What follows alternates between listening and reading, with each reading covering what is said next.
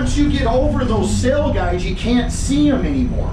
So now I'll just use those cans as my marker to take my lid down. And I should be right over the mark right here. So if you guys are paying attention, you should start seeing those sail guides come into view right now. So I'm just waiting. It's the beam's crooked. I'm going to catch that aft end first on my left-hand side. Got to go a little offshore there. Okay, I caught that. No, I missed it. So I'm just going to let it float back over nice and easy. And right here, I'm going to catch it. Right, maybe not. Right there. Okay, we got it. We got both of them. So we got lucky there. I wasn't watching the right side. I was watching my left side. But I knew I was close on the right side because the beam wasn't crooked or anything. So I knew I was pretty much straight. So again, landed gently. And I know that doesn't sound gently, but that's a 40,000 pound lid right there. So take off of that. We're going to go back and get the next one now. This is going to be our last lid, and then we're going to start loading some reefers.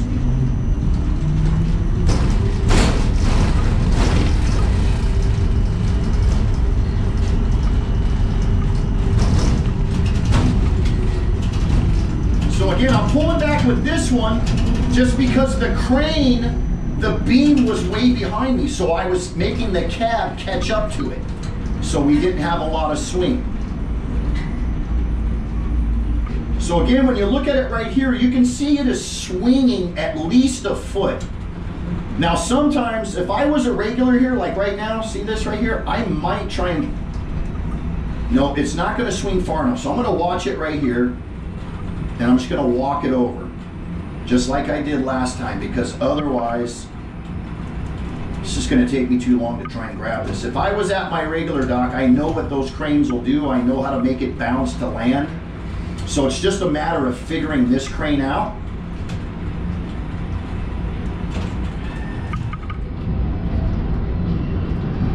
It's a lot of swing on this thing. So once it gets over here, I'm gonna set it down. Then pick it up again. Set it down again. And I almost landed the damn thing right there, but I was just trying to slow it down.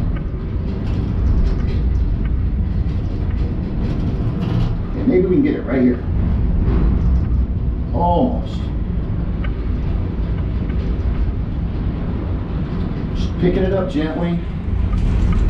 See, I'm getting one side. This beam is kind of a little short, so if I can just get it to pick up a little bit and stretch out, I should be able to grab it.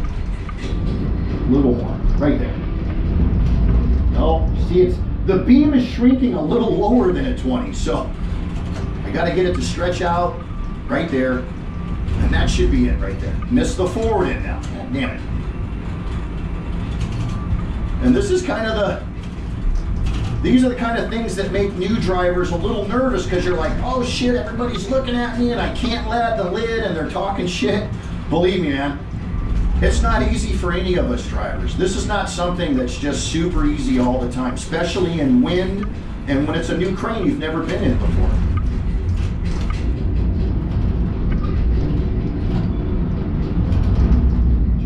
Missing that aft end, man, like it's just,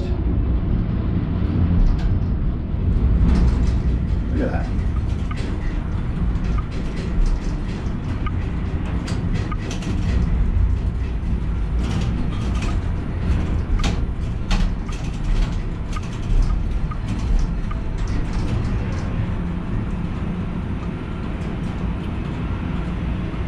So again, I'm just waiting. Just be patient, guys. This is just how it goes, man, when you can't get it. We do have to put this lid up there eventually, so you gotta work on it until you get it. But just take your time, breathe. If you feel like you can't grab it and you're just getting frustrated, just stop for a minute and take a break. And if the boss says everything okay, just say, hey, I'm just taking a minute to let the crane settle, and then I'll get it up there. And your boss is gonna know you're having issues, and he'll let it go, man. So now I'm just going to walk back to my mark. I'm looking at my mark again.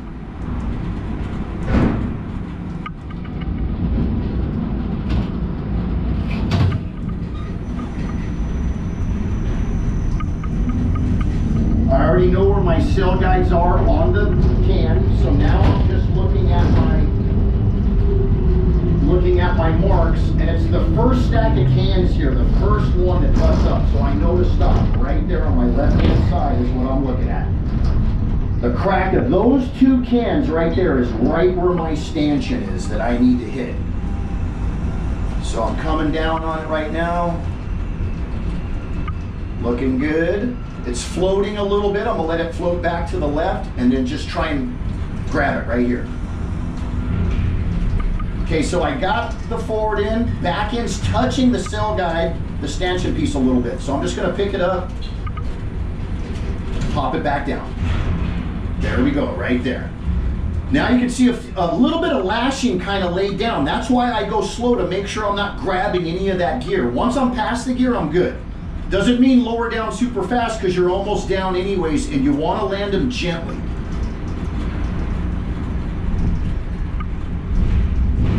There we go. Hi, Lee. What's up, buddy? It's Ryan. Hey, so looks like we got reefers and empty, so I'll fire everything out to you, buddy. That is a 10-4.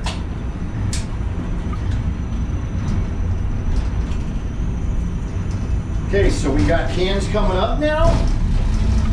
They're reefers, they gotta go in a certain spot. So my boss is gonna tell me where they all are. Now remember guys, we are taking these reefers off a chassis right now, not a bomb cart, which means we need to float the load. And what that means is you're gonna pick up real gently, you're gonna pay attention to your signal man, you'll start to see that, you'll start to lift up slowly, and then once he sees you're clear, he's gonna tell that truck to start moving forward. And then he'll signal a little wave, a little circle of his hand to let you know you're clear and you can start hauling it up.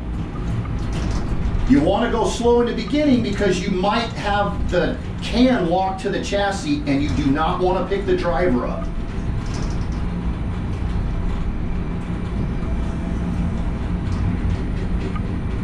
All right, so I'm down, nice and gentle, flippers up. Remember that. Soon as you pick it up, flippers up, or when you land it, flippers up. I can't tell you how many people forget to do that, and then they'll shear these things off. All right, this person right here, 4 and short. 10-4, 4 and short. So this is a super heavy can, I can tell you that. It's probably filled with some kind of edibles. 1, 2, 3, 4. That spot number 11 is my 4 and short right there. And what my boss is going to do is make sure these are locked down and landed correctly so that I can butt up the other cans to it.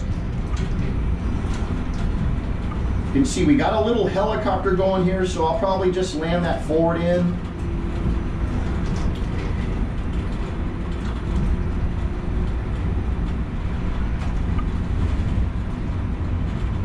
It's just helicoptering really bad, so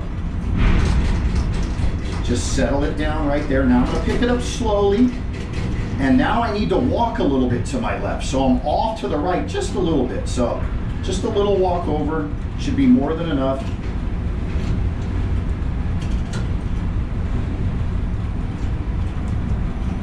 Right there. That might